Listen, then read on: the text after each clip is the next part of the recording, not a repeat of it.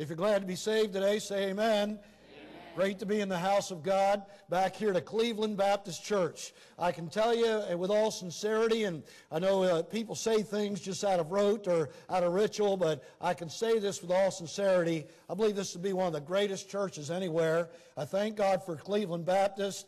I appreciate so much your pastor. Brother Folger has been my good friend for many years now, and we have preached together, been together in meetings, laughed together, had great times together, cried a little bit together here and there, and it has been such a blessing to watch the Folger family grow and have watched the hand of God upon them. I came in this morning and saw Miss Denise, one of the first people I saw, and she was holding a little fella, Toby, I believe it was, their little grandson, and then I saw Sandra outside, and I said, "Oh, you have a little boy?" She said, "I don't know what to do with a little boy. We have all girls in the family." I said, "Well, I'll tell you what, just keep your hand on them, and when it gets real bad, just give them to Brother Pete, and he'll take care of them." Amen? I love little boys. Somebody described a little boy as noise with dirt on it. Amen? And so you are blessed indeed. We have two little granddaughters and another one coming soon. And so we've got Kaylin and Hallie, and then Haven is coming. And we're looking forward to that. And my daughter called and said, "Oh, Dad, I'm so sorry. It's a little girl." I said, "Sorry. You just bring all the little girls we can get." And we love them. Thank God for them. And I would like to see a little fella in there somewhere. And Sandra said, "Oh, she was worried that, he won't be manly enough." But I think with Brother Folger around, he'll be just fine. Amen? And he'll wrestle him and beat on him and all that. I loved having little boys. It was great. Having boys growing up, I won in everything. Amen? I could beat them in Nerf basketball and all that. One day they grew up. Now they beat me in chess and basketball and everything else. But it is wonderful to have children. They really are a heritage of the Lord. I'm going to get right into the preaching this morning. I know some of you are worried about the weather, so I have a special verse just for you. First of all, let's turn over to Matthew chapter 7, please. Matthew chapter 7 and verse number 21. I guess y'all can hear me okay? Good, all right. Matthew chapter 7, verse number 21. I heard about a church that they serve coffee toward the end of the service. And isn't that a blessing? They give everybody real good black, heavy caffeinated coffee at the end of the service. You say, why? So they don't fall asleep while they're driving home after the service. But we'll try not to do that to you. I'll try to keep you awake. I don't advise falling asleep while I'm preaching. Wouldn't be good at all. Matthew chapter 7, please. And I'll begin to read in verse number 21. But before I do, I'd like to read another verse from Hezekiah. Hezekiah 3:16. You say, that's not in the Bible. You're right, but if it was, this is what it would say. "Thou shalt be in church tonight. If thou misseth church tonight, thy dishwasher shall break down, thy pipes shall freeze, and thy cat shall run away." So we want all of you to be in church tonight. Do not miss church. I'm going to leave cats alone. Some of you have already said, "Oh, you're going to talk about cats?" That's it for the week. It's all done. How many of you believe that? There's not one hand up, Pastor. Not one person even raised their hand. You got to have more faith than that. I have stopped making fun of cats and all that. I had to. I've had so many people get upset with me, and I understand they're your little friend and all that, so I'm going to leave them alone this week so you're safe. All the cat lovers that are waiting for me, you can unfold your arms. We're going to have a good time and preach the Word of God, and I'll try to stay in the Bible and stay off of the cats. How about an amen? Amen. Some of you ought to say thank you or something like that. Otherwise, I'll preach against them every week, every sermon. But try to be here tonight if you can. I hope to preach on revival tonight, the Lord willing. I know the weather's a little bit bad and all that, but trust me, this place is unbelievable. I got off the airplane, walked out of the airport. It was freezing outside. And pastor said he'd be right around in a minute or two and get me. He got stuck in traffic in the airport. I was standing out there. I thought, you got to be crazy to live around this place. And it's unbelievable. It is cold every time I come to Cleveland. And the Lord led us back to Baltimore in December of 2012. well, just in time for the world champion Baltimore Ravens to win the Super Bowl. And we were there and we loved it. What's wrong? Anyway, so we've enjoyed being there, and you pray for us at Granite Baptist Church. It's amazing. I look out on the church family here, got to talk to folks, and some of you are exactly the same people as Granite Baptist, only you live in Cleveland. And I was talking to one man. I thought, man, I can't get away from this guy no matter how far I go. But anyway, it is great to be back in the church house. And thank you so much for your kindness. This church supported us for a lot of years as we were in full-time revival work and evangelism. Cleveland Baptist stood behind us, $100 every month, faithfully. And I can't tell you what a blessing that was. And every person that was saved, as we traveled and served the Lord and tried to have revival, every person that got saved, this church has a part in that, and fruit remains right here as your partnership with us, and we feel like just you're a part of our family, and we thank God for this place. The book of Matthew chapter 7, please, verse number 21. Let's stand together for the reading of the Word of God. And I will try to be brief this morning. Someone said a great sermon should have a great beginning, a great ending, and they need to be as close together as possible. But anyway, Matthew chapter 7, please, verse number 21. Not everyone that saith unto me, Lord, Lord, shall enter into the kingdom of heaven, but he that doeth the what? Will of my Father which is in heaven. Many will say unto me in that day, Lord, Lord, have we not prophesied in thy name? And in thy name have cast out devils? And in thy name have done many wonderful works? Then will I profess unto them, I never knew you. Depart from me, ye that work iniquity. Therefore, whosoever heareth these sayings of mine, and what? Doeth them, I will liken him unto a wise man, which built his house upon a rock. The rain descended, and the floods came, and the winds blew, and beat upon that house, and it fell not, for it was founded upon a what? And everyone that heareth these sayings of mine, and doeth them not, shall be likened unto a foolish man, which has built his house upon the sand. The rains descended, and the floods came, and the winds blew, and beat upon that house, and it fell, and great was the fall of it. For a few moments this morning, I'd like to preach something that's been on my heart for the last year and a half. It was a theme of our church for last year in 2013 at Granite Baptist. We began to go through a theme together of building your life on something that lasts, on building your life on substance that endures.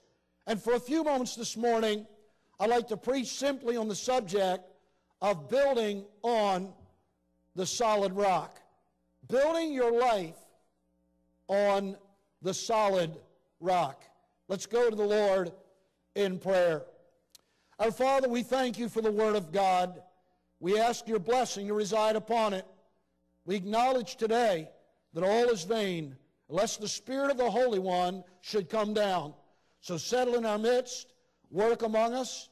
I thank you for this great place. I thank you for Pastor Folger and his great leadership and wisdom and the way you've used him here for your glory and honor.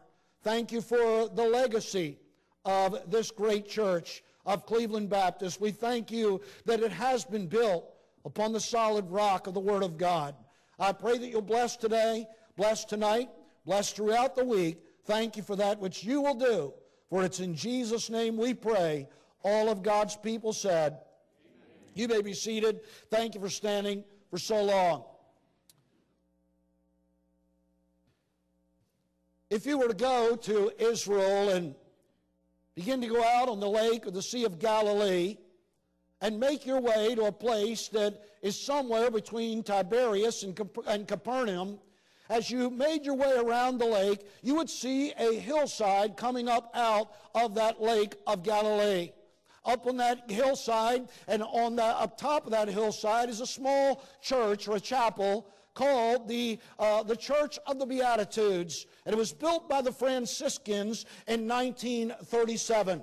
They built it in honor and memorial of the fact that the Lord Jesus had been on that very site, supposedly, there near the Sea of Galilee, and there on that hillside, as the multitudes gathered together around the Son of God, he preached what we believe is the greatest sermon that ever proceeded out of the lips of any man. Not only was it out of the lips of a man, but of course that sermon came from the lips of a God-man, the Son of God, the Lord Jesus Christ. As he preached that great sermon called the Beatitudes, where he began with that great truth of blessed are the poor in spirit, for theirs is the kingdom of heaven. Blessed are they which mourn, for they shall be comforted. He gave out those 7 or 8 Beatitudes, if you will. He went through that entire sermon, and the multitudes gathered around. As he came toward the conclusion of that great portion of the Bible, he began to use a number of contrasts to illustrate divine truth and to give us a picture and a window to see into the things of God and the kingdom of God far more clearly. These contrasts are several. He begins in verse number 13 with a broad gate and a narrow gate. He said in verse 13, enter in at the straight gate. For wide is the gate, and broad is the way that leadeth to destruction. Many there be which go in thereat, because straight is the gate, and narrow is the way which leadeth unto life, and few there be that find it. He dealt with the contrast between wolves and sheep. He said in verse number 16 or 15 of the same text, he said, beware of false prophets which come to you in sheep's clothing, but inwardly they are ravening wolves. We are living in a generation of false teaching. We live in a generation of false prophets, and no matter how broad their smile, no how many times they bat their eyelashes as they preach to you,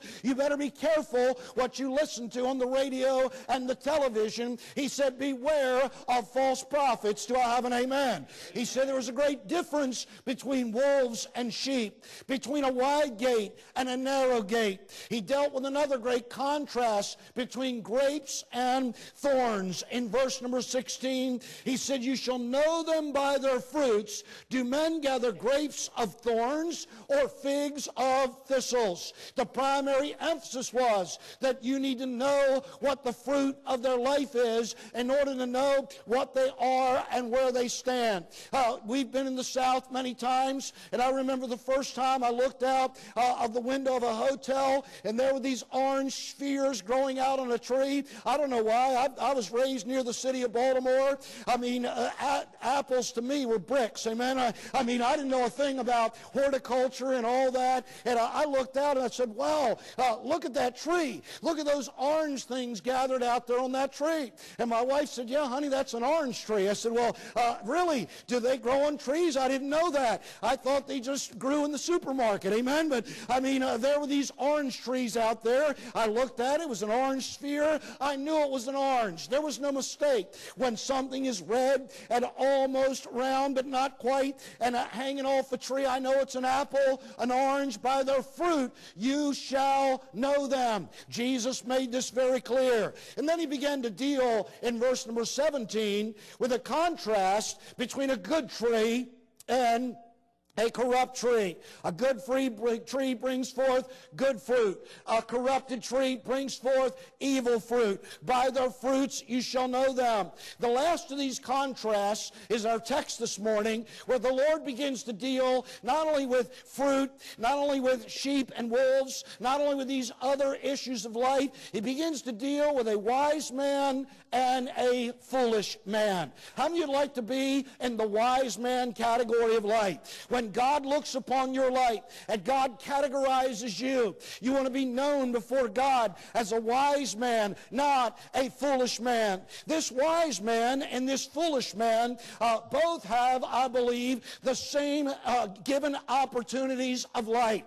They both hear the Word of God. They both hear the sermon. They both sit before the preacher. Do you understand that from this pulpit alone, there have been enough sermons and enough preaching and enough teaching to revive 10 nations? Amen. Some of the greatest preachers in this last 100 years have stood behind this pulpit. Your former pastor and other great men of God who stood behind this pulpit. Your pastor who preaches faithfully every week and gives out good doctrine in the Word of God with great passion and a love for God's Word. You've had some of the greatest preachers that I could ever name from a pulpit such as this, and yet some people come to church and leave unchanged. Others come and say, God, I want everything that you have for my life. I want to grow in grace and in the knowledge of our Lord and Savior Jesus Christ. I want the Word of God to dwell in my life richly in all wisdom. Now this foolish man, if you study your Bible, God said here that he is a man who built his house, verse 26, this foolish man, he built his house upon what? He built it on the sand. We used to go down to Ocean City when we were kids, and that was a big highlight of the year. I remember as a kid growing up, we didn't have air conditioning in the car. We didn't have air conditioning in the house. Amen? There wasn't any air conditioning, so to speak. And we had an old Studebaker. It was just a big old nasty-looking car, and it was so ugly that we called it the Wild Mouse. It was named after an old roller coaster ride in Gwynn Oak Park in Baltimore, Maryland. It looked just like the Wild Mouse.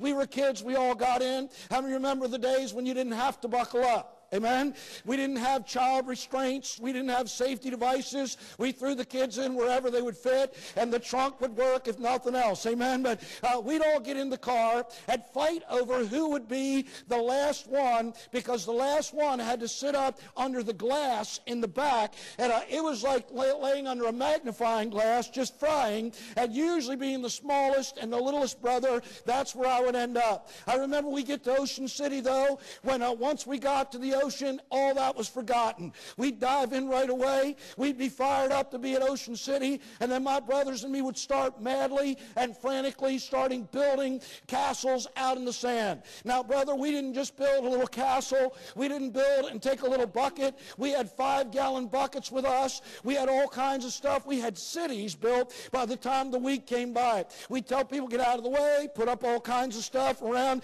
Don't walk in our little area. We'd have a little city, have a little Italian section, amen. We'd have it all set up, have little mafia men in there with guns, and we had a little city all set up, and this was Little Italy, and over here was everybody else, and we'd be set up with our little city and fired up by the end of the day and start whatever we do. We might have a western town one day and have cowboys and Indians fighting. We might have little army men one day and have us against some other nation, and of course we always won.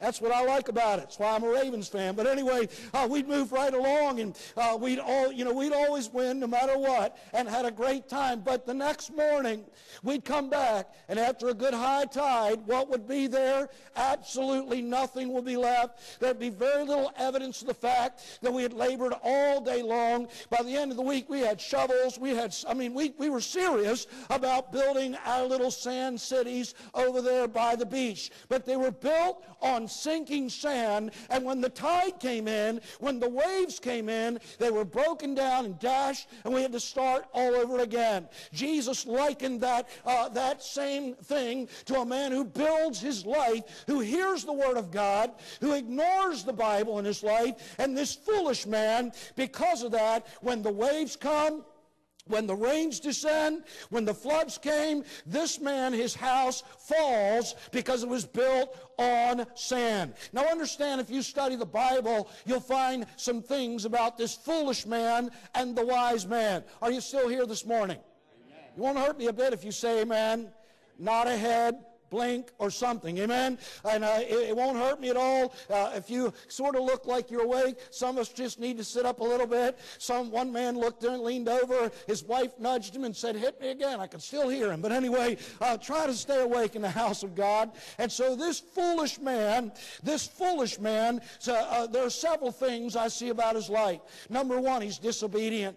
He said, he that heareth the word and doeth them. That was the key. Jesus was looking for people who would obey the word of God. But this foolish man, he hears the same teaching, he hears the same sermon, and he said, everyone that heareth these sayings of mine and doeth them not shall be likened unto a foolish man. How many of you believe this? The Bible says you and I are to be doers of the word and not hearers only. God said in the book of Titus chapter 3, we ourselves also are sometimes foolish, disobedient, deceived, serving diverse lusts and pleasures. I believe that America has become obsessed with learning, but we're ever learning, and I'm afraid never able to come to the knowledge of the truth. I'm so glad when I see a good old boy get saved by the grace of God. He might not look like much. I can name a lady in our church, and if you saw her, you'd probably run and grab your children and run and hide. She got saved recently, and God is working in her life. She doesn't look like much. Man, her clothing is rough. Her attire is rough, but she comes into church with her Bible and sits on the second row and says, praise the Lord, Pastor. She'll talk right back at me while I'm preaching, and it's better than nothing, amen? But, she'll talk right back and say, praise the Lord, that's really good. But she'll come in and talk to my wife and say, Miss Susan, guess what I did? I quit listening to this. Guess what, Miss Susan? I just quit smoking. And, man, it's awesome. Every week she quits smoking, amen? But it's great. And she does it again and again. But at least she's trying to make a difference in her life. I've just seen an old boy who's rough off the street. He doesn't look like much. He doesn't know Genesis from concordance. He thinks Malachi is an Italian prophet named Malachi. And he has no idea what the Bible says or what the Bible is. But he's coming. He's listening. He's growing. And as he obeys God, he is building his life on a solid rock. And God is working in his heart. But understand, hearing the word and not doing, God said we're disobedient. Secondly, the foolish man is deceived. He said this person is deceiving his own self. That's why so many times throughout the Gospel of Matthew, the Lord Jesus constantly reminds his disciples to beware of falsehood, beware of false teaching. He said in verse number 15, beware of false prophets which come to you in sheep's clothing. Some people are magnets for falsehood. Some people are magnets for deception. Why? Because they just don't want to obey the plain old truth of the Bible. How many believe God wants every Christian to go soul winning? Let's try that again. How many believe God wants every Christian to go soul winning? Amen. Every Christian to read their Bible every day? Every Christian to spend time in prayer, every Christian to separate from the world and be different. And yet, why are so many have such a hard time with this? Because they're looking for some new way out, some easy fix. May I suggest to you that there's no magical zap that the preacher can give you on the forehead. There's no words that some evangelists can say, be hail, amen, and everybody's changed and everybody's good. And no matter, I don't care what Dr. Broadjaw, Dr. Wiggleworm, Dr. Feelgood says to you, you can have your best life now. You can say all that, but I'm telling you, there's nothing like putting one spiritual foot in front of the other and every day walking with God and obeying God with your life. Deception follows if we don't. He is disobedient. He is deceived. This man is not only disobedient and deceived, this foolish man eventually is destroyed. And this man, because he built his life on this sand, because he built his life on fluff, if you will. I like emotions. I'm an Italian. I get fired up about everything. I cry about stuff. I'm always crying and always excited about this and that. But emotions will never keep you through life. God wants character in our life, not just feelings. Amen? I don't usually wake up jumping out of bed and saying, praise the Lord, it's another day, let's pray, hallelujah. It's not like that. Do I have an amen? Some of you know that life is it's getting difficult for you. You get up in the morning, first you got to find your glasses, then you got to put on your hearing aids, then you have to go into the other room and start taking all your meds. Then you have to drink 2 or 3 cups of coffee, amen, and just get going. Then you have to get some whatever it is, icy blue or whatever, and put all over your joints just to get going. You know, by the time you do all that, it's time for a nap, amen. But, I mean, that's to start the day off.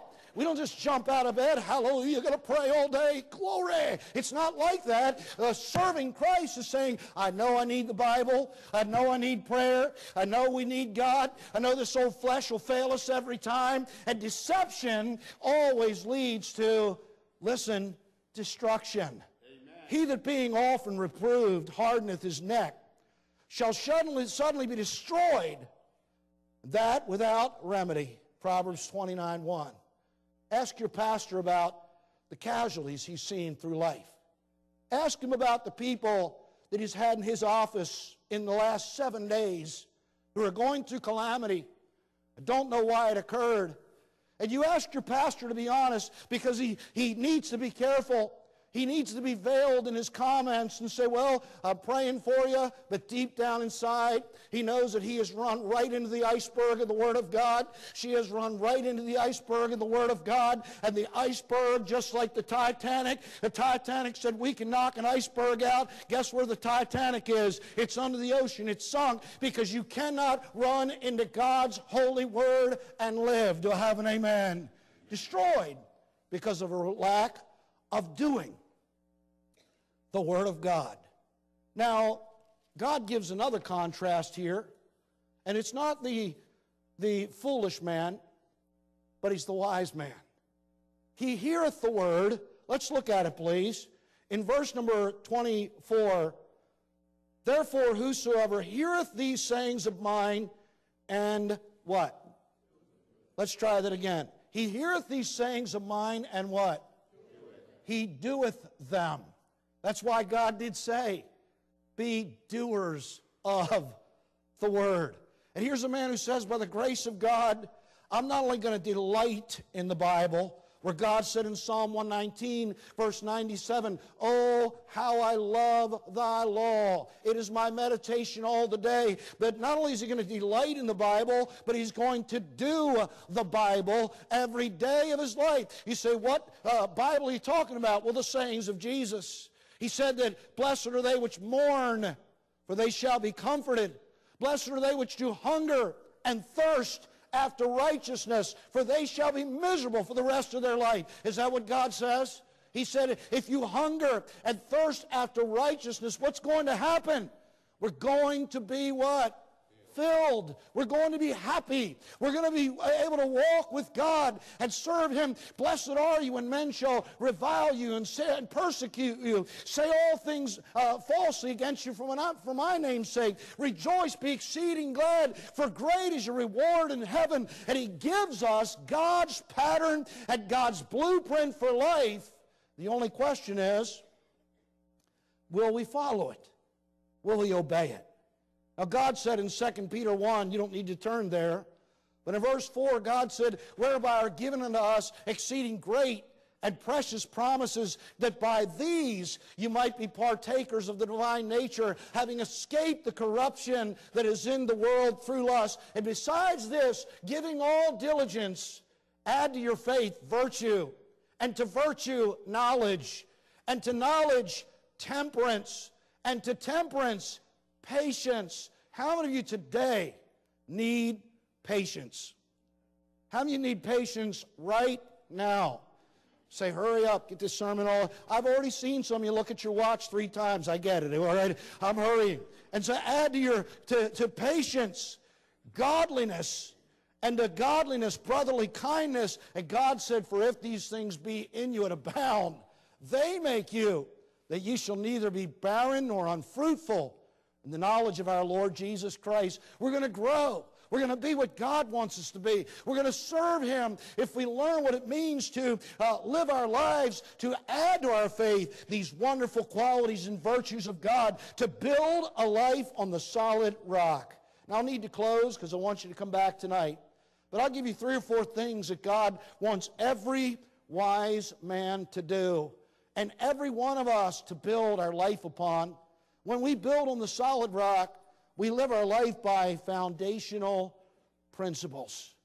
We're learning what it means to memorize and study and live by the Word of God. How many of you believe this? That God's Word shall never pass away. That God's Word is true.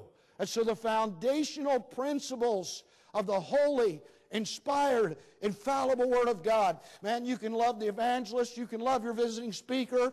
You can say, man, we love this guy and that guy. Those things are awesome, and I believe in all that. But understand, it's going to have to be a life that is built on the holy, inspired, infallible Word of God and on the very God who wrote it. David said, He only is my rock and my salvation. He only is my defense. I shall not be moved, in Psalm 62:6. Foundational principles, secondly, if we're going to build on solid rock, we're going to have a fixed position. A fixed position. I know what I believe. I already know where we stand. You don't have to ask me about it. Don't even ask. I'm already against it. Amen to that? I mean, I'm against bubble gum. Not really, but I've tried to find something wrong with it. And I'm saying that I'm just going to stay with what the Bible says. I've had kids come up in Bible college and say, hey, Brother Rossi, are you still against this kind of music? I said, would you just look at me and tell me what I think? Okay, never mind. I mean, I'm staying. And that's what Paul said. He said, none of these things move me. Neither count I my life dear unto myself.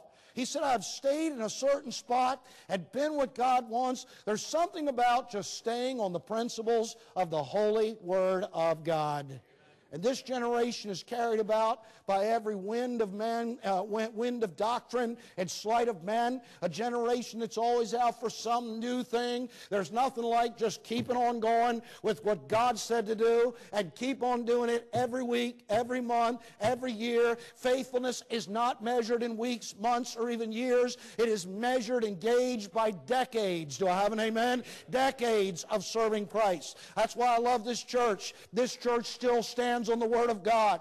This church is still reaching out to young people and getting people saved. This church still supports worldwide missions and stands on God's truth. The buildings are they're new and improved, they're brighter, they're nicer, but we stand in the same spot and we still glorify God. I'm glad when I came here this morning that Pastor Folger didn't say, oh, I forgot to tell you about our new rock and roll band that's playing. He probably wouldn't have had me here if he did, but he knows I'd preach about it. But anyway, I'm saying I'm glad for a place that's standing on the Word of God. A fixed position. Foundational principles. Thirdly, a followed plan.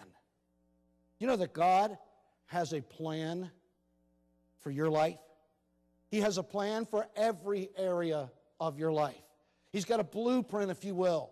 And if we'll just live by it and give our lives to it. Jesus said in Matthew chapter 4, verse 4, man shall not live by bread alone, but by every word that proceedeth out of the mouth of the Lord. God has a plan for your faith, of how to grow and be what God wants. He's got a plan for your family and how to raise your family for the glory of God. He's got a plan for your finances, of how to spend your money and how to be a steward with what God has given us. And God has a plan for your future and for mine.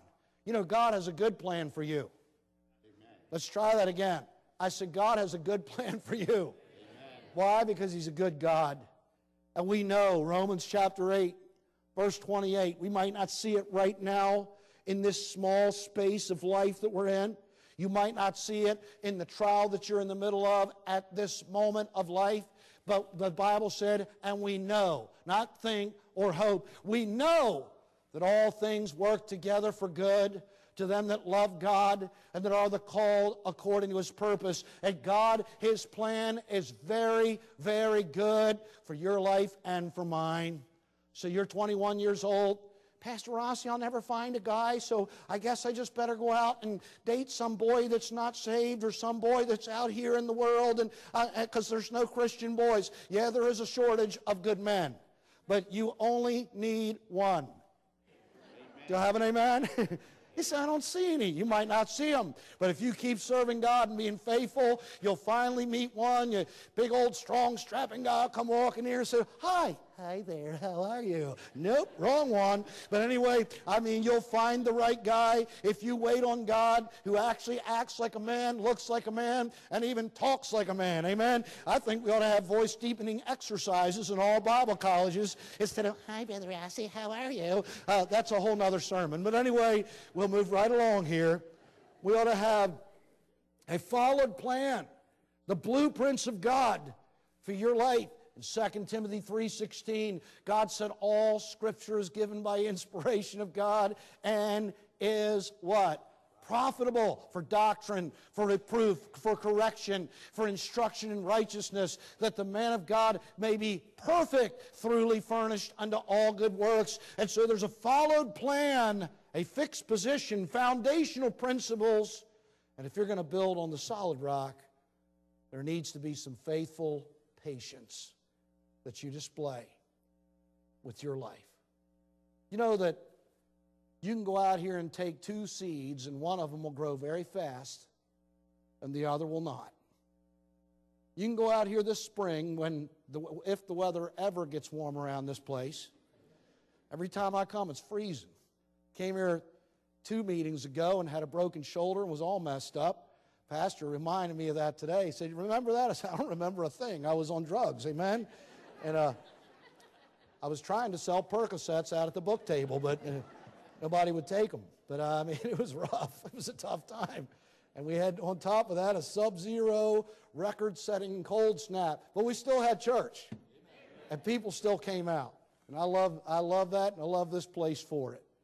But I mean, you understand that I was thinking about this when the spring finally arrives and everything starts to bloom a little bit. You can go out in your garden. Boy, you can put 2 seeds into the ground. You can put one that's going to be a nice summer squash. It'll take a couple of weeks, maybe just a few months, and there it'll be out there, and you can make, Parmesan, whatever you want to make out of it, some Italian dish, amen? But, I mean, there it is, eggplant Parmesan, and you'll have a summer squash out there. That's wonderful. Takes a few months. You can put another seed into the ground, and you'll look, and there's nothing but a sprig. Nothing much happening there. End of the year, little something about like this. Wintertime comes along, can't even find it. Next year, it's a little bigger. The next year, it's a little bigger. But about 100 years from now, somebody passing by that's steaming hot and on a journey and needs a place to rest can go under and sit down under that mighty oak tree that you built that took not weeks, months, or even years, but it took decades to grow the proper way. Which do you respect more? Which of those two, a summer squash or a tomato plant that withers and dies and the rabbits come along to eat it anyway before you get to them? Or would you rather have a big old oak tree that's got shade, got those acorns dropping off, got that big old 12-point buck that you've been after come over to eat underneath of it? And I'm talking about something that's lasting, something that's durable, something that is built on a root system that lasts, something that's built on solid rock. Noah, by faith, being warned of God of things not seen as yet, he moved with fear and prepared an ark to the saving of his house. Not 1 year, not 2 years, not 3. Not 1 generation, not 2 generations, but 3 generations later. At 120 years after that man of God faithfully labored, faithfully gave himself, faithfully served, endured the mocking, the ridicule, the humiliation, one day when the rains came and the floods came from heaven and the fountains of the deep broke up and the world became a great deluge, there was one man who would build his house on something lasting, There was one life that said, we'll be there when everything falls apart. And understand, I believe that man had built his house on the solid rock. Which rock are you building on this morning? Are you building on his? Are you building on sand? Are you the foolish? Or are you the wise? Let's bow our heads, please, and our hearts together for prayer this morning.